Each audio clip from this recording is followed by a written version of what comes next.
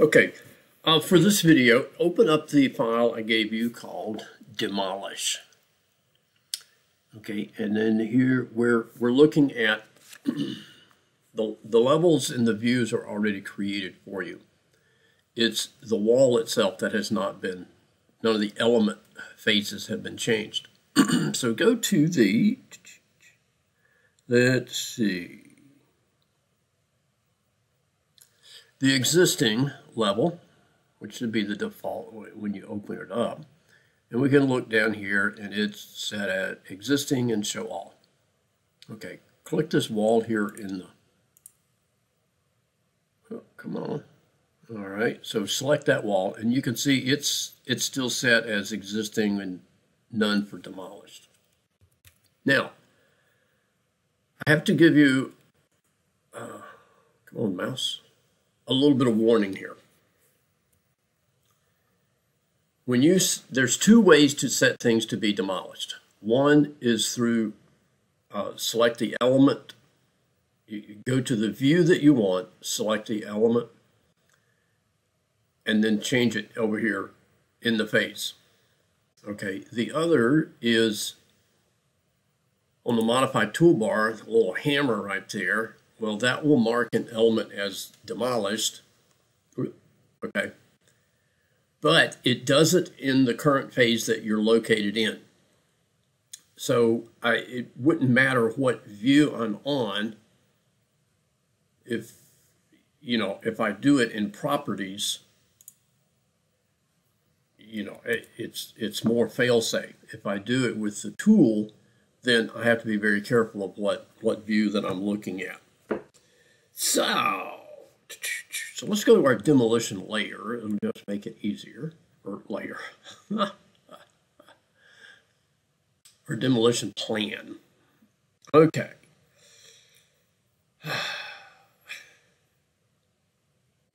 All right.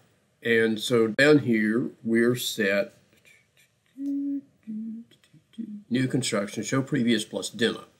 So I'm going to select this wall, and over here in my properties, I'm going to change phase demolished to new construction, because we don't have a demolished phase, if you will. Okay. Now you could, if you have a major big renovation project and you want all of your demolition stuff to be marked on one plan, you could certainly have a demo phase. That would be, it'd be okay. It'd work. All right. So now we can see that has changed. So let's go back and look at the existing plan and the new construction plan. So you can see that particular wall is gone.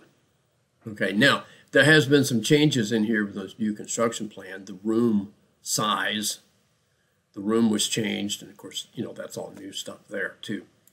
Now, let's go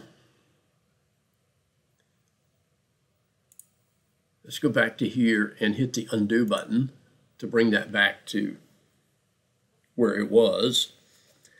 Now, if I use the demo tool, I have to be in the correct phase. So I'm in new construction, so I can use the demo tool to do it. So we'll come here.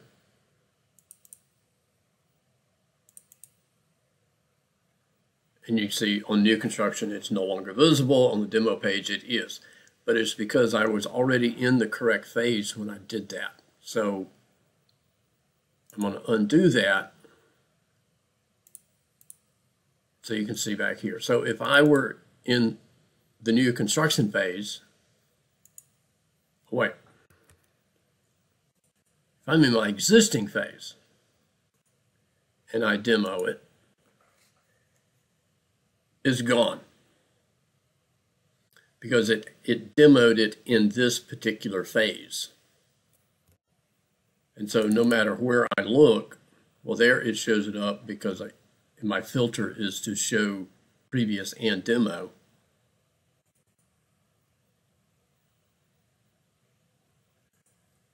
But that wall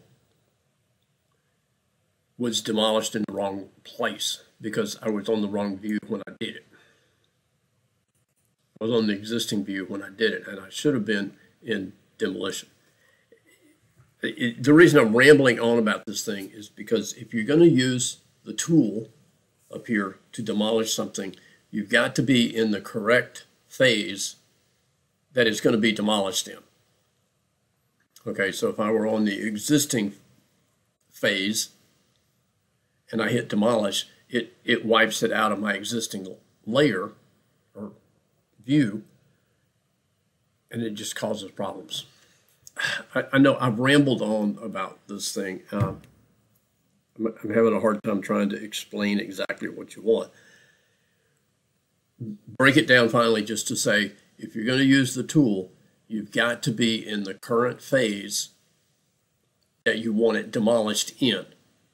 You do not want to be in the existing phase. You want to be on the new construction phase. It can be on the demo page level, or it can be on the new construction level, because those are both new construction phase. All right, keep that in mind. Now, your project, let me close these things down. Your project for this week is I've given you a floor plan.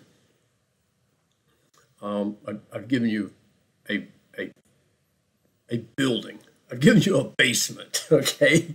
And that's all there is to it, is a basement, you can see.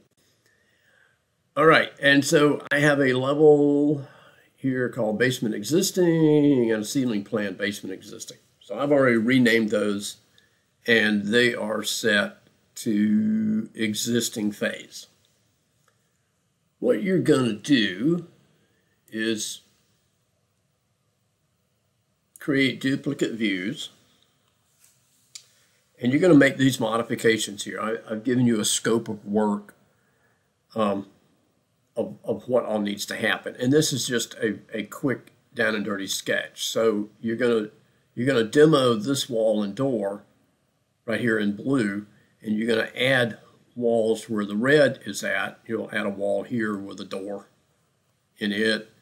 I think there's doors going in these two also. It's all in the scope of work. The red lines just show you the location where. Okay, and in Blackboard, okay. So you have a new floor plan and a new reflected ceiling plan to show the demolition scope of the work. So that's a duplication of levels there.